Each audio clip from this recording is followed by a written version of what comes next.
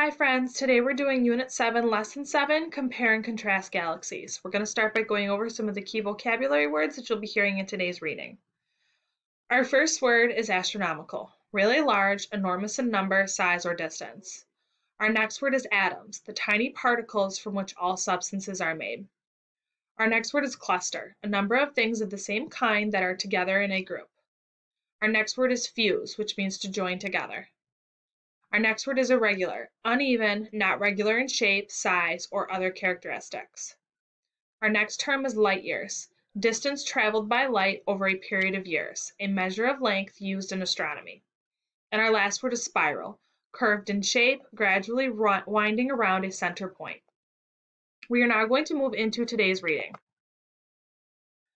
Isn't space amazing? The thing that may amaze you most is how much distance there is between the planets in our solar system. No wonder they call it space. Now that we have reached the edge of our solar system, do you want to see more closely what lies in the center? Before you can understand what lies beyond our solar system, you need to know a little more about what stars are. And the best place to start is with the star that lies at the center of our solar system that you see every day, our very own sun. The sun is much brighter and bigger than all the rest of the stars because we are so much closer to our star than we are to any other star. We only see our star, the sun, in the daytime because that's when we're facing it. And when the sun lights up our skies, it is so bright that we can't usually see any other stars in the daytime. You can't tell just by looking that there is no way a spaceship could land on the sun. It's a big mass of incredibly hot gas. There's no solid surface to land on. The sun, like all stars, is made mostly of a gas called hydrogen. Hydrogen atoms in the center of the sun crash into each other under intense heat and pressure. The hydrogen atoms fuse, or join together to form another gas called helium. And this fusion creates energy you can see and feel in the form of light and heat. So hydrogen turning into helium produces vast amount of energy and is what causes the sun to shine. The amount of heat and light being produced by a star determines its color. The surface of our sun is about 10,000 degrees Fahrenheit, not nearly as hot as the inside of the star. Even though 10,000 degrees is really hot compared to boiling water, our sun is still only considered a medium hot yellow star. Some stars are even hotter, and some are not as hot as our sun. In fact, our sun is not as hot as it used to be. Scientists believe that all stars are made of more or less the same things: hydrogen, helium, and smaller amounts of other basic substances. But just because stars are made from huge amounts of hydrogen and helium doesn't mean that all stars are the same. They aren't. The amount of substances or mass that makes up each star can vary, and the substances that make up some stars are more packed together than in others. Stars have different ages too. Some stars in the universe were literally just born yesterday, and some, like the sun, are believed to be billions of years old.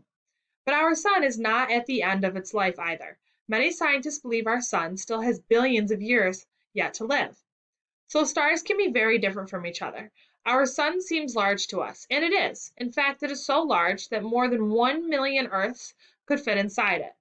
That's a lot of Earths, and just one Earth is pretty big. But believe it or not, our sun is small compared to many other stars. There are stars in the universe that are 2,000 times as big as the sun. Our sun seems very bright to us, and it is, but there are stars that are more than 4 million times as bright. Even so, there are stars that are smaller than our sun, and some that are less bright. So you see, stars can differ in size, mass, color, brightness, temperature, and age. But one thing that most stars have in common is that they exist in groups called galaxies.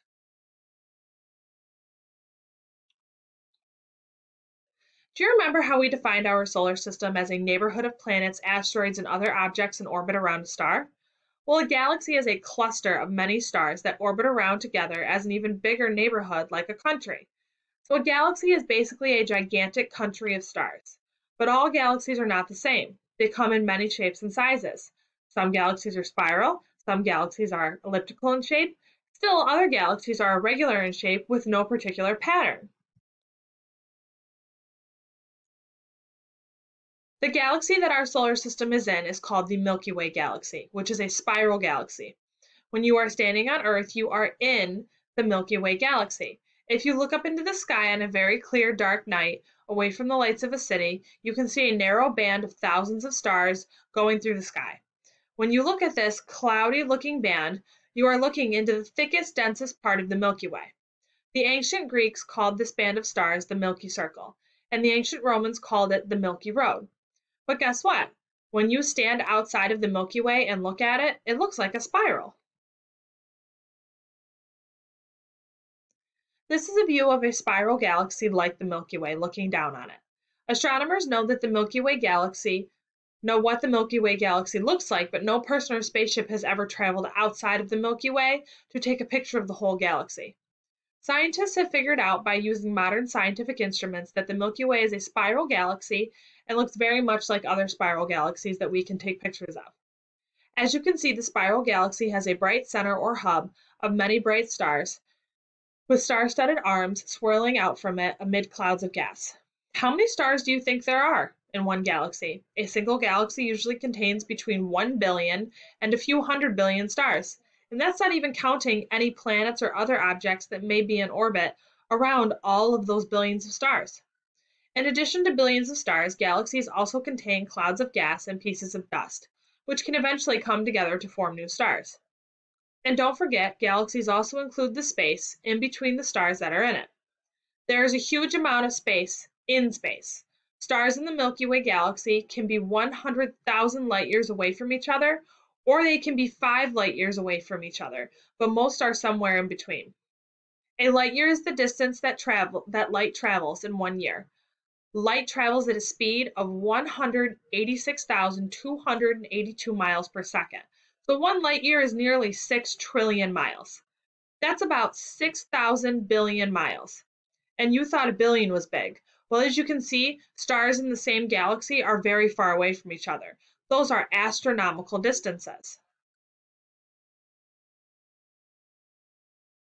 Astronomers use different kinds of powerful telescopes to see even more distant parts of the Milky Way galaxy. Some of those telescopes are on Earth, and some are in orbit around Earth. And there are even a few telescopes zooming through our solar system. Astronomers share their observations, their photographs, and the data that they gathered with each other, and luckily with us too. Even with all of our powerful equipment, there are still things in the Milky Way galaxy and beyond it that no one has ever seen. Sometimes there is something in the way, like a star or another galaxy, and some things are still too far away, even for our most powerful telescopes. There are more stars and galaxies in the universe than we can even imagine. As you look at the Milky Way, you may wonder about the other galaxies out there. One of the closest galaxies to the Milky Way galaxy is called the Andromeda Galaxy. The Andromeda Galaxy is a spiral galaxy like our Milky Way. Even though Andromeda is the closest spiral galaxy to our galaxy, the Andromeda Galaxy is still very far away, and there is still much that remains unknown about it. Several other small irregular galaxies lie between the Milky Way galaxy and the Andromeda Galaxy.